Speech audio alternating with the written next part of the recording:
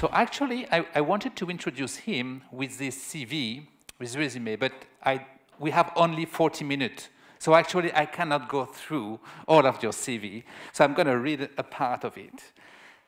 Professor Seeram Ramakrishna is a professor of mechanical engineering, co-directors of NUS Nanoscience and Nanotechnology Initiatives, head of the Science for Nanofiber and Nanotechnology, also chair of the Circular Economy Task Force. Professor Seeram, Everest Chair, is among the top 4 leading scientists of Singapore. He is an elected fellow of UK Royal Academy of Engineering, Singapore Academy of Engineering, Indian National Academy of Engineering, and ASEAN Academy of Engineering. He is also an elected fellow of American Associations for the Advancement of Science. He received PhD of Cambridge University. Among numerous recognitions, he received Honorary Everest Chair of Nepal, Honorary Engineering Doctorate, Central University of Technology, South Africa. He has been among the world's most influential scientific minds. He is on the top 1% highly cited researchers in the world in material science and cross-field categories.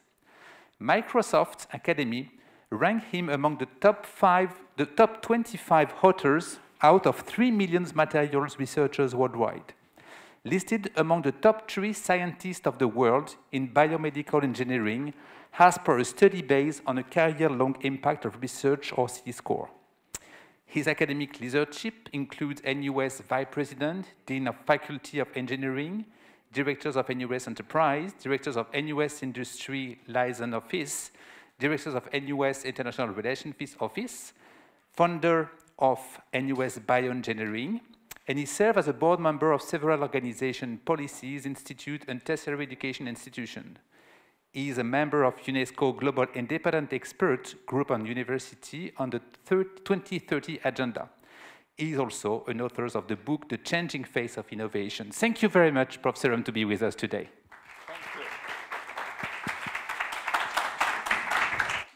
Thank you. Okay, can you hear me? Oh, very good. Thank you, Professor. I think that's the point.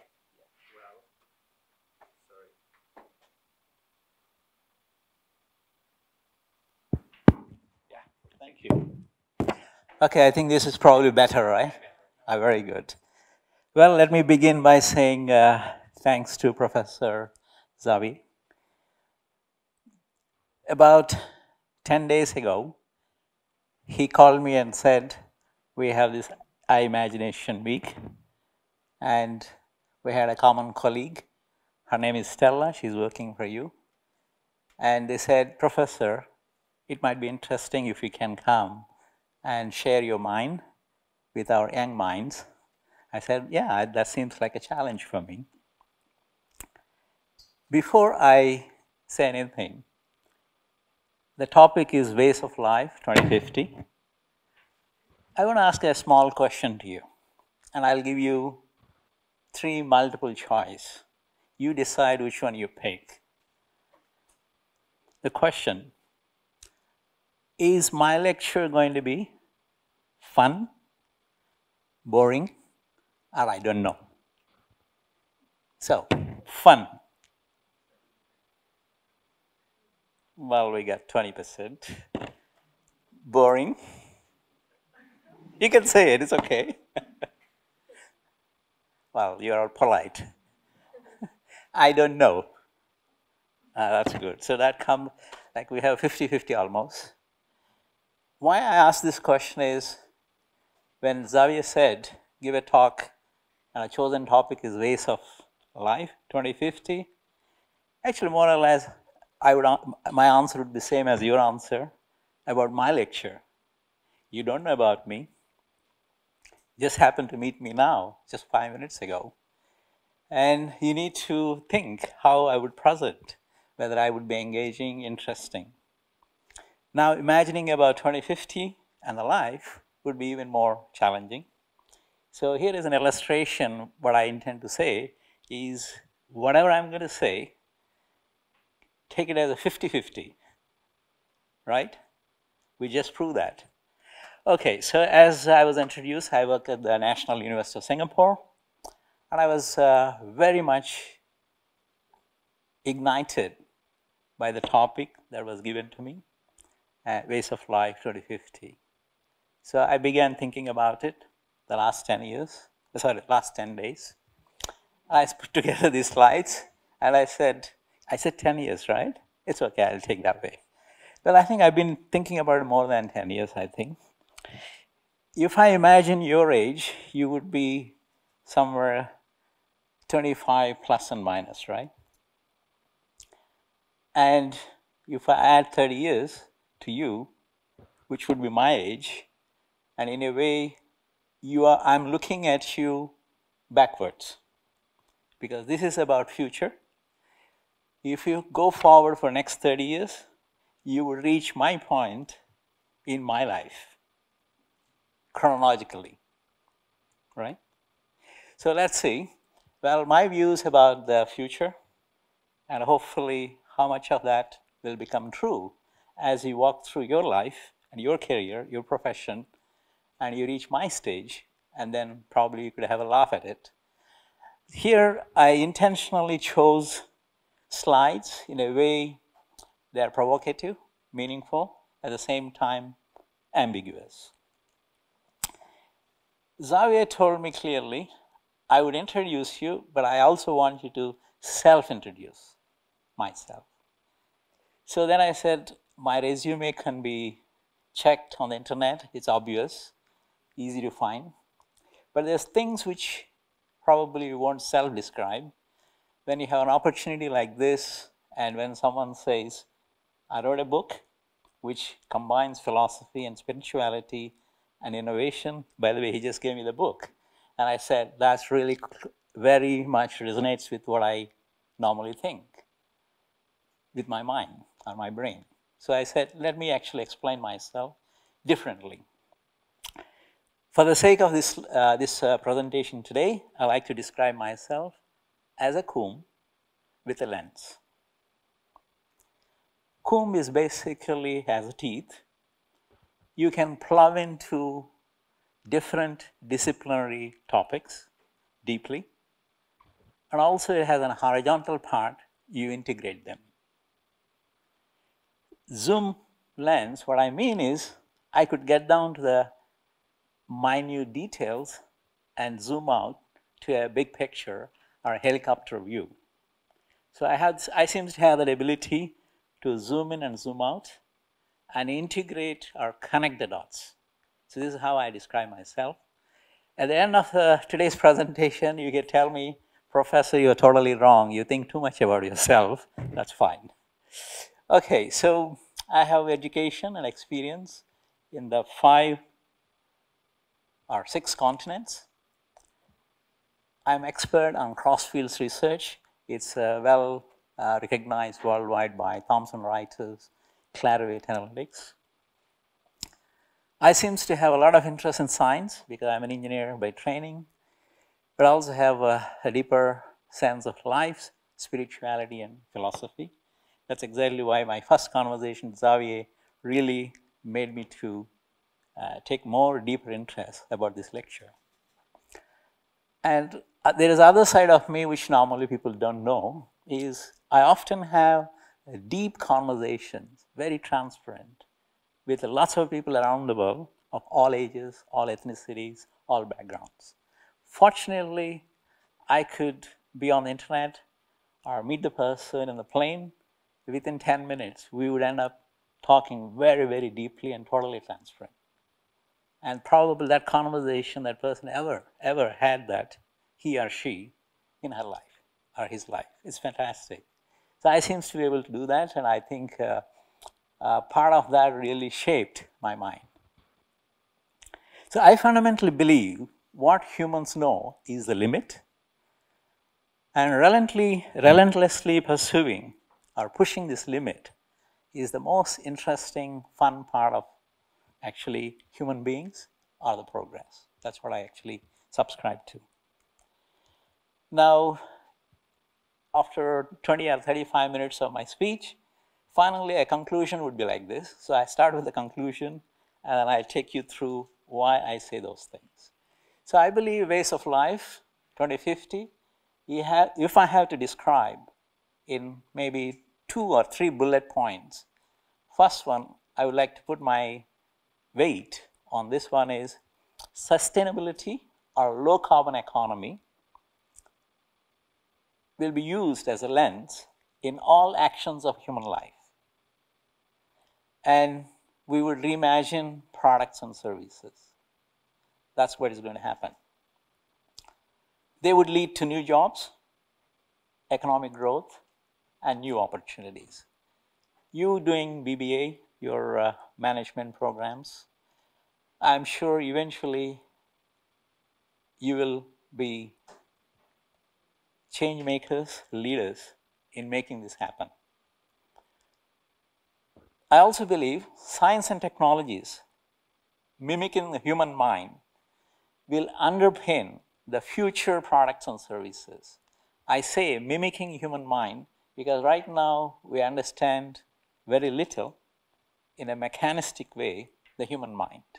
But going forward, there's a huge advances are happening which would enable us to understand human mind much more deeply. Mimic it, we can make products and services. And I could give you several examples related to that. It's already happening. I believe as a futurist or able to say something about the future, I would say there is a probability you can redesign and augment your own mind.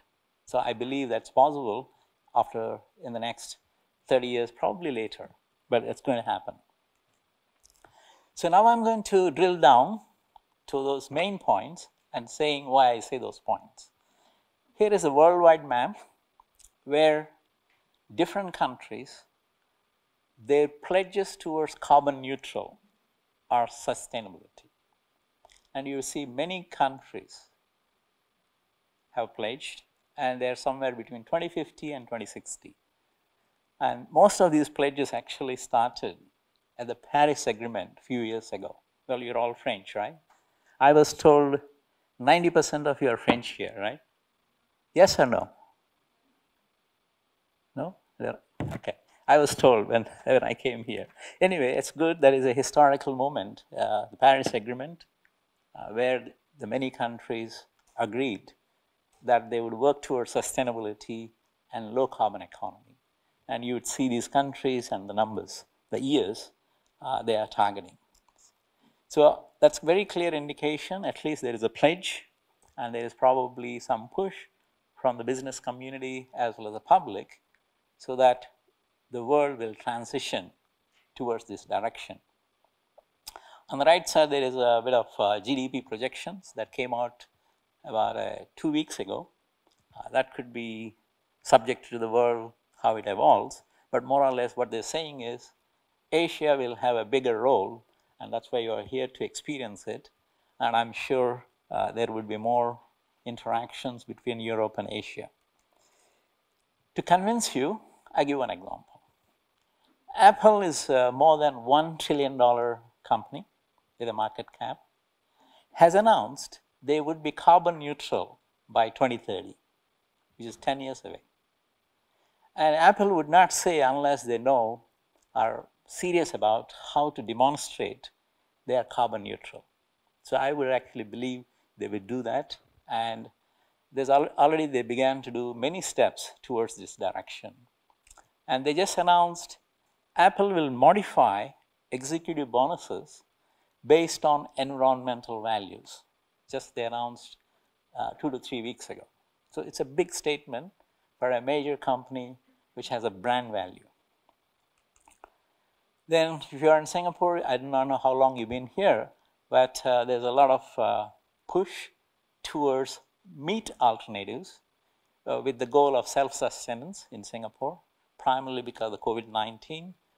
Supply chains are disrupted. So that's the reason Singapore wants to go towards 30% of the national food and nutrition needs locally made. We are not an agricultural country, but that's the direction we are going. We're making huge progress, but that's also involving a lot of innovation in this case is meat alternatives. So we can go into the details, but the main driver here is we don't sacrifice animals, we leverage the plants, we leverage the advanced technology and science, we make meat analogs. They would taste and probably smell very similar to the meat harvested from the animals. And such meat are already available, like Impossible Burger is a classical example, and there are several others.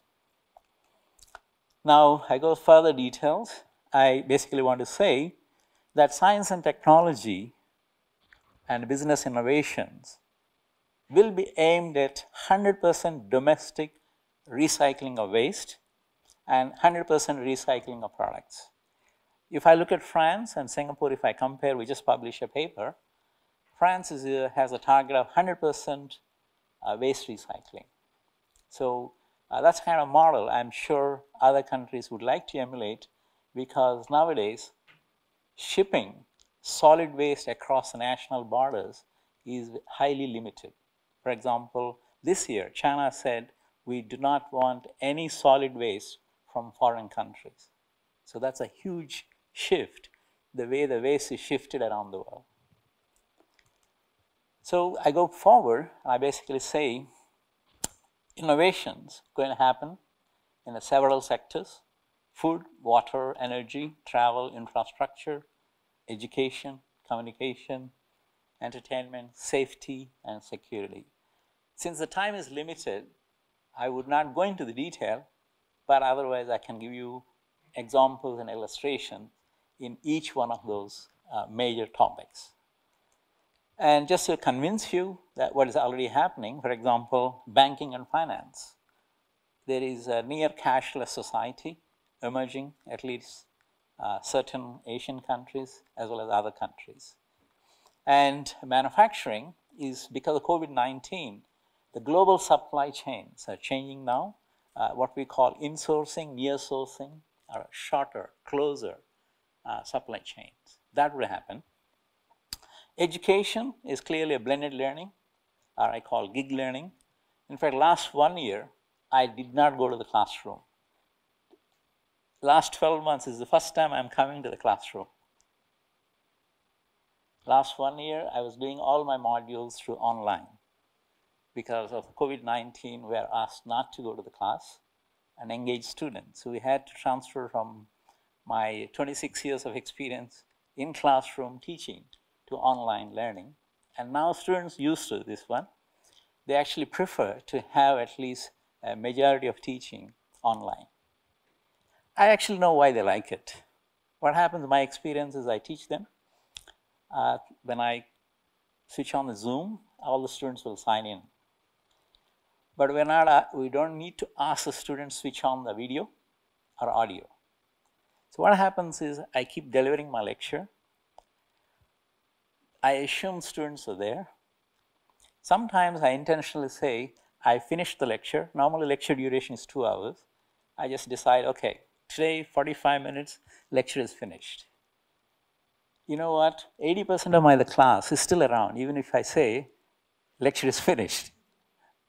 How do you explain that? You know what, you know, right? Basically, they turn it on, they signed in, they're probably happily sleeping or something else.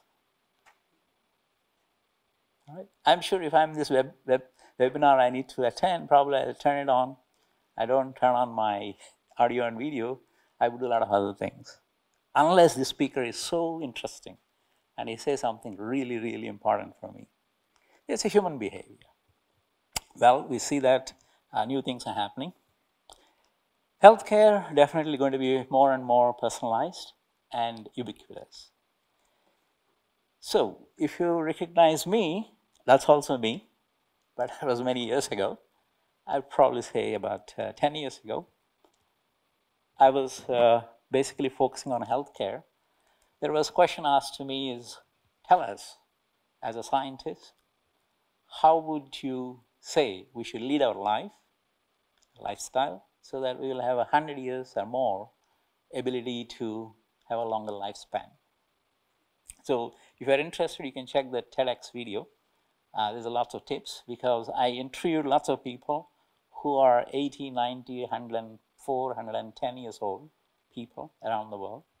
Just to give that lecture, I took a reason to go around the world to meet the people. So I heard their stories. That was fascinating. So then I came back and gave a TEDx lecture. Well, we need some reason to travel around the world, right? So that's one of the reasons. Okay, so the summary of that is basically it made me to understand about myself very, very deeply. Here is an illustration. What happens to every one of us in the next, well, for you, of course, next maybe 70 years. So between 20 to 100 years, you would see the major changes our body, our tissues, and organs that go through. What's interesting is there's a difference between male and female. While the medicines are all tested on males, they all need to be retested and their suitability for the females. So pharmaceutical industry requires to revisit this. Similarly, it also depends on genetics, lifestyle, as well as climate. So where these people are living, there is a way the aging process takes place. So very interesting. What's more interesting from that is I understood if you use the term intellectual efficiency, that how efficient is my mind or my brain, it's not a scientific one, but it's more an observational way. You could say right now you are at the peak of your intellectual efficiency, all of you. So what's the message here? Don't waste it, right? You are right at the right time. So this is the perfect time for you to leverage your highest potential. So that's basically what it says. If you're still not convinced, that's more scientific. They define this as a crystallized intelligence, fluid intelligence, and then there is something called a combination of that we call general intelligence. Again, 25 to 30 is where you reach the peak. So you know, information like this tells you that you are your best period of your life. Should you want to be innovative or taking the risks, or should you like to do something, really solve some problem, you are at the right time, right period of your life and the world. So building on that, 2050, I believe, because so many changes in the human body as well as what's going on, I believe there would be much more seamless integration of living tissues and organs with engineered systems and digital technologies. So on the right side, you see almost a cyborg kind of picture. That's mostly to make the point. But the main thing is many parts of our body can be replaced, and many examples are available. So going forward, there would be seamless integration. For example, what you see on the left side, some of the technologies we developed, these are wearables. So big companies like Apple, Huawei, and many others now, they actually have products coming up in terms of measuring vital signs from your body 7/24 hours, and then provide that information for healthcare and wellness. So going forward, there would be much more such devices, wearables, that would be developed and would be made available. I say a little bit stretched concept, redesign own mind via advances in artificial intelligence, neural interfaces, that's our research, quantum chips, quantum biology, psychedelics, wearables, and augmented brain. So just imagine the science, innovation, advances in these areas. You are able to read the mind, tap the signals from the brain, record the dreams, record the memory, augment them, change your neuronal processes in your brain. In other words, change your mind. So I actually believe as we progress, there would be much more possibilities, this would happen. By the way, who I have next to me, can anybody guess? Yes, Robo, exactly, Sophia. So Sophia Robo, and it's very clever. And that's already 5-6 years ago, that photo. So there's a lot more advances are coming in the robot. And then life itself, what COVID-19 told us is, in addition to air, water, and food, social nourishment, interaction are very important across the planet, because social distancing and isolation, a good proportion of people are having depression, anxiety, mental difficulties, or you want to call mental challenges. Again, that brings to the point that mind is very important, and that requires social interactions. So below that, there's information which is scientific studies. They say in a day, about 6,000 thoughts go through your head. Previously, they were saying 60,000, but now they're saying 6,000, but some number. What that means is, any given minute, as you are listening to me, 4 or 5 thoughts are running through your head. And if you observe them, 90% of them are actually repetitive. You had the same thoughts as yesterday, maybe a few days ago. And 80% of them probably negative. So why we make this point important is, if you understand thoughts are common in our head, this is the frequency, this is the nature of the thoughts, and then on the right side you have that one, unstressed condition, a stress condition, your ability to control your thoughts, your actions, you now realize, well, you know you can do a lot of things once you have this understanding. Yeah? Especially if you're an innovator or a business leader, you would have to do that. So I go deeper, since I have a lot of interest in this area. I believe that our thoughts and emotions basically define us, shape us, our way of life, our actions. And if you look around, there's lots of bubbles. I cannot go through each bubble because they're all very important. They actually shape our thoughts and emotions. The main thing I want to make an important point here is, using your thinking, you can modulate your thoughts. So if you can practice that, you have a control. But of course, you have to believe first, and then after that, you actually need to practice it, and it's possible.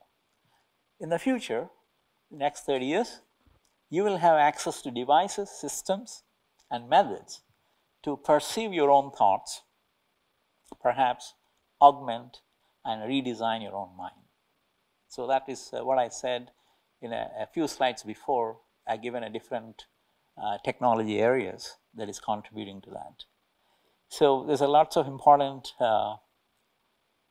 variables that would shape or influence thought processes. So from there, I'm trying to relate to Professor Xavier. He has written the book, and he gave me his beautiful book. He's connecting innovation to philosophy and spirituality. In a way, this is my own thoughts, where we all begin with self-progress, self-enrichment. Probably we generate lots more happiness if we are part of generating new knowledge, new ideas. And we connect dots, we feel, when we understand things, we're able to do things, we feel much better, empowered. Eventually, you end up enabling other people. Like Tesla, Elon Musk said, he's going to donate his $200 billion to do certain things. I think most successful business leaders, eventually, they would go towards mentoring or enabling others also progress. I think sharing knowledge is probably what I call a circular mind, because I'm also chair of Circular Economy Task Force at the National University of Singapore. So I've been constantly thinking in everything in terms of circular, and that's the reason I use the word circular mind. So we all need to transcend from linear mind to a circular mind, so that we can have an impact which is perennial and expansive. Again, back to my conversation with Xavier, he said he liked to see innovation transferred to the others so that they can innovate. And then through that, you would actually sustain your ideas, your efforts, your thoughts, and forever, or at least longer period. So you think she's also a robot? She's not a robot. Her name is Adriana Marias. I met her 3 years ago in South Africa. And she was telling me at the age of 7, she decided she wants to go to the Mars. I was completely surprised. But she said to me, I confirm that, and she's one of the 100 candidates that shortlisted to go to the planet Mars. And I asked her, why do you do that? And basically she said, most people do things which are common, routine, or maybe more interesting in the general sense. But she said, I want to do something which would be a long-lasting impact for the humanity. Her goal is to go there and find evidence of life in the space. Evidence of life in the space. So she says, for her, that's the most important motivation. And she decided when she was very little, younger. So you could see these lots of others, very interesting motivations, through which I think space travel probably would become more of a reality in the next 30 years or so. So, well, you have another picture here. Also not a robot. She was my former student. She lives now in UK. And she is into adventure sports. And then she met with some accident. After that, she believes what she said is what is written there.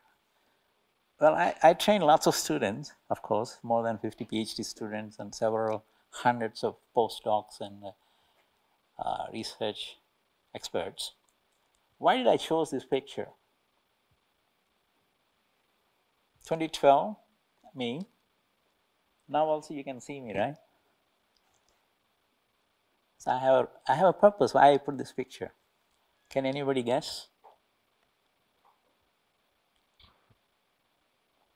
Professor Xavier has a prize if you guess it right. I know we have a limited time. The reason I put this picture, I also didn't know why I put the picture, but I circulated my presentation to my network.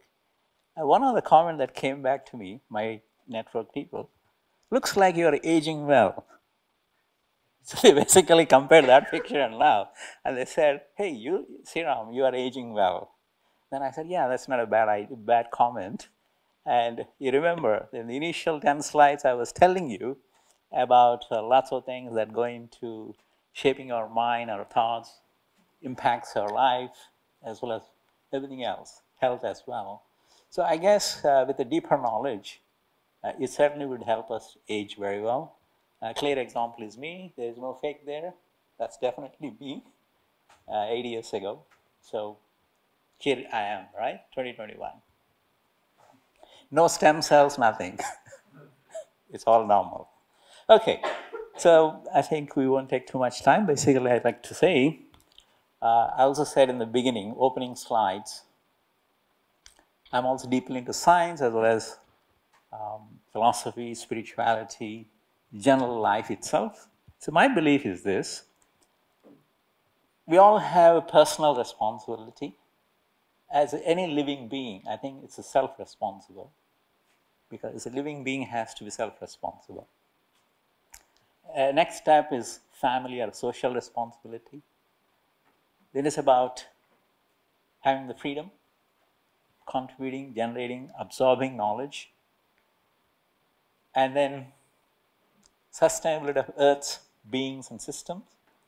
Again, people say that COVID-19, one of the reasons is there is excessive urbanization, consumption, disturbance to the natural ecosystem. That's why these viruses, zoonotic viruses, are jumping from animals to the humans because of disturbance to their systems. And if you go along that line, it's all about how we ensure the living mass, other than human beings on the planet Earth, also has a role on planet Earth. In other words, sustainability of Earth and its beings. And the last one, well, I think this is East Asia or Asia. There's a lot of spiritual ideas here. One concept out clearly there is unition. You, after current life, is about unition with expansive nature. But that's where Xavier told me in our conversation, he thinks that spirit, soul, or whatever remaining, you could still perpetuate a process of spiritual innovation or philosophical innovation. I'm saying it without reading his book because he just gave me the book. After I read it, probably I would modify my statements. But if I understood what he said, is essentially what he said is, if you can share your mind, your knowledge, your innovative ideas through others, and then they will pick it up, and they build it on from there, and that will continue so that the humanity will continue to progress. I think that's his core idea, I guess. Okay, in conclusion, sustainability or low carbon economy will be the new normal in 2050. Potentially, we will be able to redesign, augment our own mind. What humans know is the limit, and we need to push this limit relentlessly. With that, I just want to say thank you, and together let's make this happen, this future, whatever we think is the future that need to shape up. Thank you again. Thank you.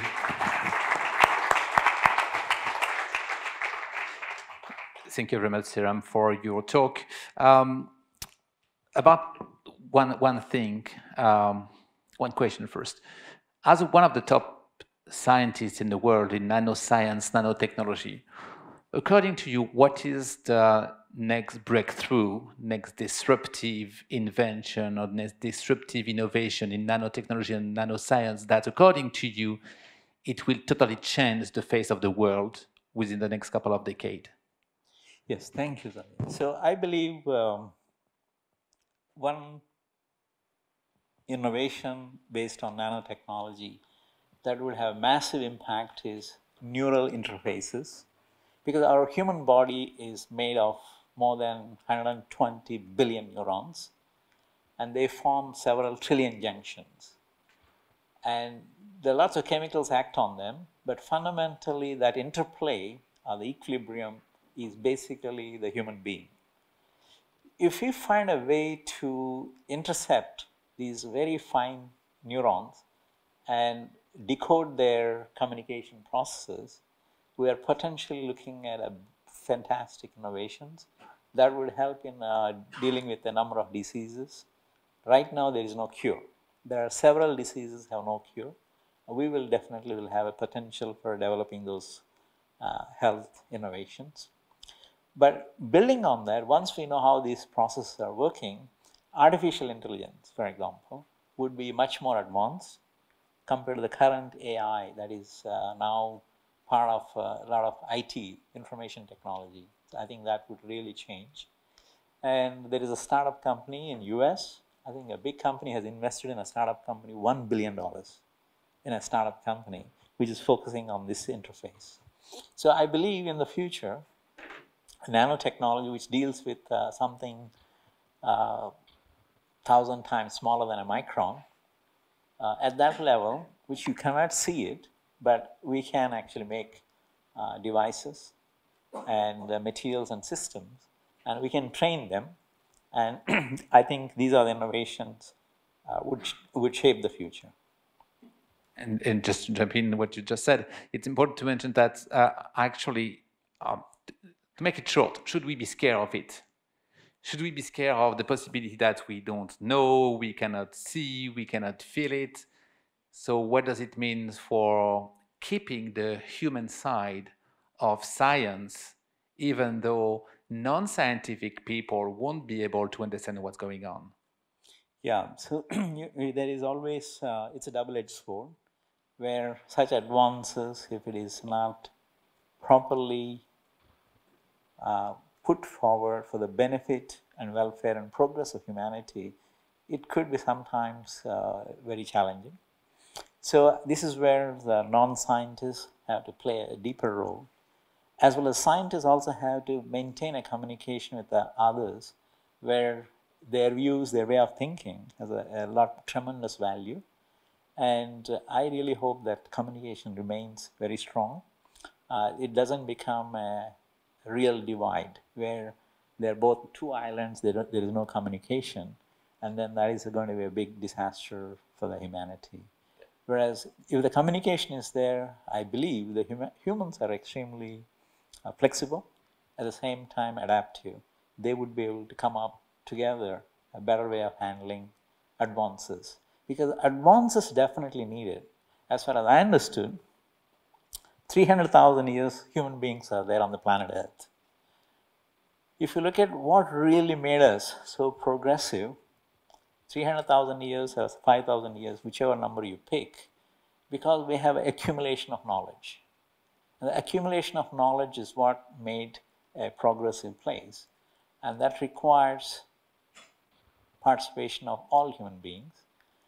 The accumulation of knowledge is not only coming from scientists, I actually think even philosophers would provide that particular new knowledge from their thinking. So I think it's a combination of both. It's not the science-led knowledge, it's overall human knowledge. We need to advance it. We have another question. As you mentioned, new technologies will help people to cure disease and live longer. But this will raise other problems like overpopulation and aging populations. How can we manage it? Right, you're absolutely right. So with the advanced technologies, the lifespan definitely would increase.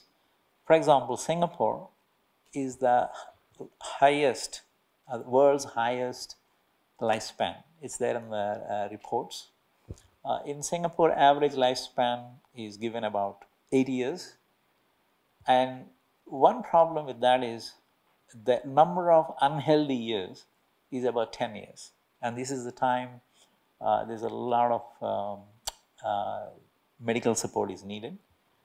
And so healthcare advances would help in alleviating these burdens on the individuals. But your question is from the point of scale of things as a system of systems. That means as a country, as a community, as a world, do we need to now provide for a more number of people? And would that pose a different challenge?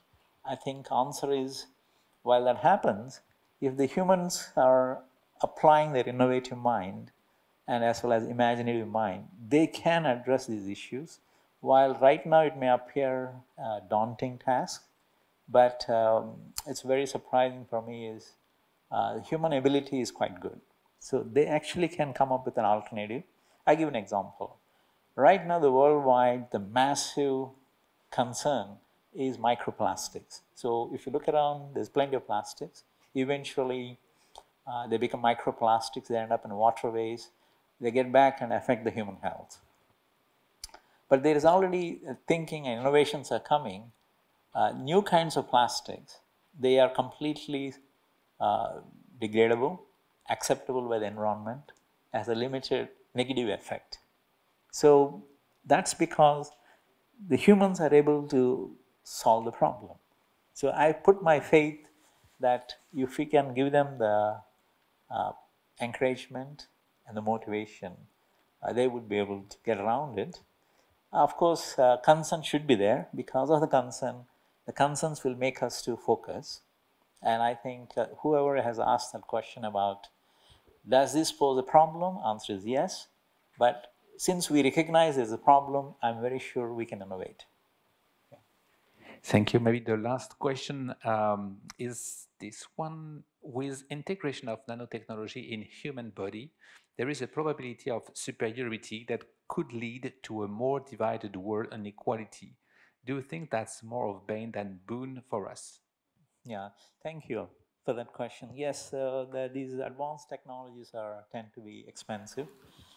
And your concern about haves and have-nots is serious, is a serious question. And if you look around what's going on around the world, either with or without technology, even digital technologies, you already see a digital divide. Not only digital technologies, many other forms. The access is always not equitable. So one of the biggest challenges for humanity is equitable development, and where the access is provided for. And I think that is a challenge. This is where the role of, I believe, governments, policymakers, business leaders, they will really have to work together in terms of nudging the human society in that direction. It's possible. It's just a question of all these different actors, they needed to think differently. And if they think differently, I'm very sure such a divide would not be, I do not think it will be totally eliminated, but I think that can be managed. If we think it is going to be totally eliminated, utopian society, I have a doubt that would probably be difficult, because humans are not perfect, but it does not mean they're totally imperfect. So we are dealing with the imperfect humans, but if they put their heads together, it's highly likely they would mitigate that, so that still this journey will continue. Thank you very much, Professor Seeram. Thank you.